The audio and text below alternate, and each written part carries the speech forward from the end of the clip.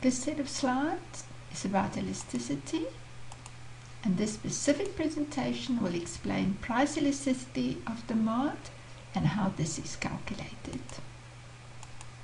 So price elasticity of demand is the percentage change in the quantity demanded if the price of the product changes by 1%.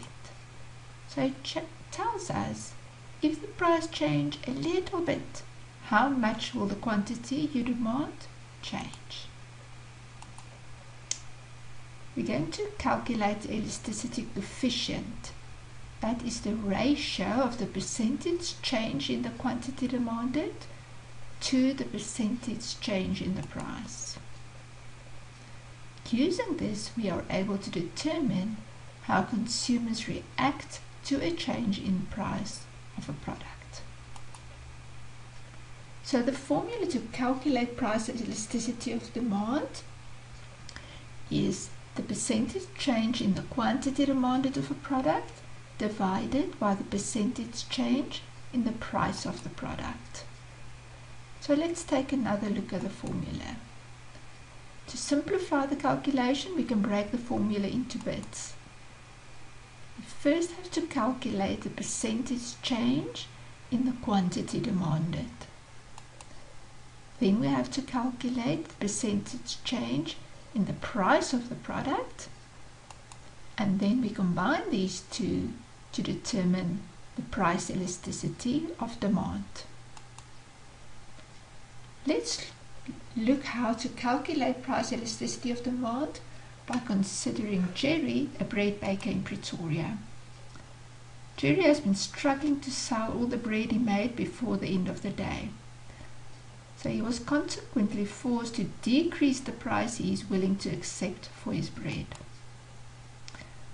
He has decreased the price from 15 Rand to 10 Rand, and now that it's cheaper, more people want to buy his bread. The quantity of bread loaves demanded has now increased from 8 to 10. So here we summarize it. The price was 15 Rand, now he has decreased it to 10 Rand. At the price of 15 Rand, he sold 8 loaves, and at the lower price of 10 Rand, he now sold 10 loaves.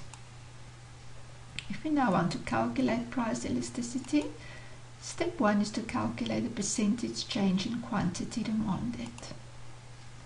So we take the new quantity of 10 minus the old quantity, 8, divided by the old quantity of 8 times 100. So it's 10 minus 8 divided by 8 times 100. 10 minus 8 is 2 divided by 8 times 100 gives us 25%. So step 2 is to calculate the percentage change in the price of the product.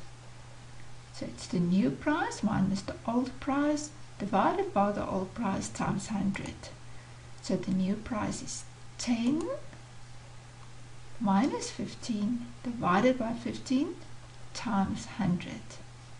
Note that the new price is lower than the original price, thus there is a decrease in the price, which is indicated by a negative number. So 10 minus 15 gives you minus 5 divided by the original price of 15 times 100, and that gives us minus 33%. Now we combine the two in step 3, put the values into the elasticity formula. So it's the percentage change in quantity demanded divided by the percentage change in the price. Percentage change in the quantity was 25%, but the percentage change in the price of the product was minus 33%. So the price elasticity of demand is equal to 25 divided by 33, which is minus 0.78.